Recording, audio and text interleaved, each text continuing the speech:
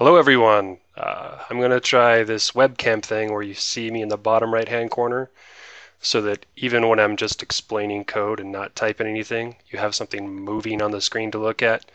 Even though it's not the prettiest thing to look at, it's still something to look at. So let's get started with this tutorial. This one's about the null object pattern.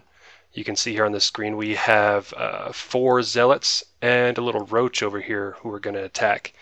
So these 3 guys, if I attack move over to kill him, and you watch as his health will go down, and say I attack move with this 3rd guy, you can see that even though I attack moved, he got there, but he had no one to attack once he got there. So the roach, what disappeared, his target disappeared and became more or less null because he died.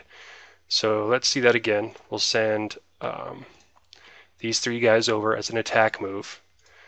We'll let them start, and once the 4th guy, he's attack moving, so his target has disappeared by the time he's got there, so the target is null. So let's explain how the null object pattern can help you handle the event when your object turns null in the middle of you doing something, and how you can better deal with that in your code. For part 1 of this tutorial, we're just going to show where you would use the null object pattern. So we're going to show the roach, it dies, so it has to get set to null, and then handling that null condition with a conditional. So here, when the unit dies, we'll have to set the current attacking target of the zealot to null because he's still moving to get there and he hasn't reached him yet. So once he gets there, he'll try to attack. And once he tries to attack, we have to check if it's not null. And if it's not null, then we can attack. But if it is null, then we'll have to do some other logic in the conditional. And here we're just saying your target is dead. So to see this in action, you can see that this black circle is going to be our zealot. 3 green squares is going to be our roaches. So if I click on one of the green squares, the roach will die, and then the zealot will get there, and if you look in the console here, it'll say your target is dead. And again, click, the roach will die before we get there, and it'll say your target is dead because we're handling, again, it's null. And once we get there, it'll say your target is dead. So the idea of the null object pattern is that we can get rid of all of this logic surrounding the conditional that checks whether or not your target is null. So instead of assigning his current attacking target to null when the object dies, when the roach dies in this case, we'll just say unit get dead unit. So instead of assigning it to null, we're assigning it to something that's going to be referred to as a null object.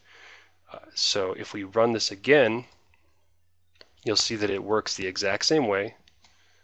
So when I click, he'll still die, but once I get there, you'll see we're chasing something a little bit different. I'm going to say, sorry, I've already died.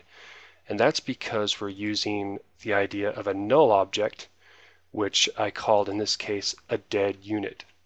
So the dead unit is going to just extend unit, and then it's going to override any of the methods that are relevant to something that you would interact with on that unit.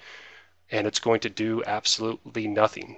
This is just a class that defines nothing. Its only purpose is to do nothing instead of to not exist. So when you actually create this, I'll go into this more later, but you can use a type of singleton pattern because you only need one object that does nothing, one kind of dead unit that you'll try and interact with something that's dead or something that's null, this null object, and once you try that, it'll do nothing. It's not going to throw a runtime error because of anything being null. It's just going to do nothing at all because it's overridden the functionality that you would usually call on it to do nothing. So in part 2, we'll go into more of how this idea can be set up by starting more from scratch, and then we'll go on from there. So thanks for watching, and I'll see you guys next time.